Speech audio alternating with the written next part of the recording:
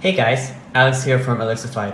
Today I'm going to show you guys how to speed up or reduce the lag of your Samsung S20 series.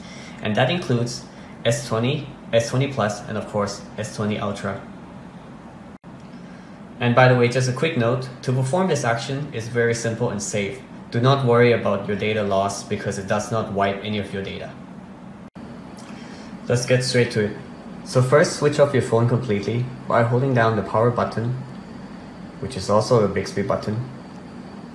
And guys, believe it or not, I have never used Bixby button before. Google Assistant's all the way. So now that your phone is switched off, hold the power button and the volume up button at the same time. Wait until your screen come back on, and as soon as your phone screen come back on, release both buttons. So here, the plus, the volume up button, and the power button, same time, here.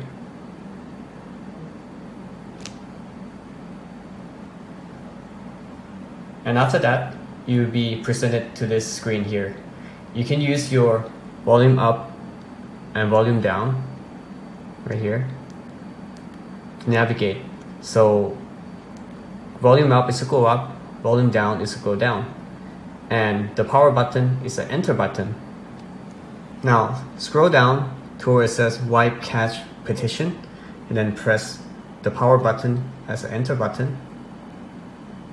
Then you scroll down to confirm it, press the power button.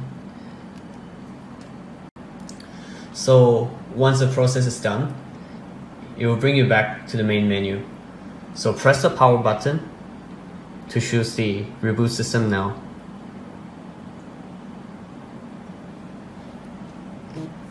And once your phone is booted, it is done.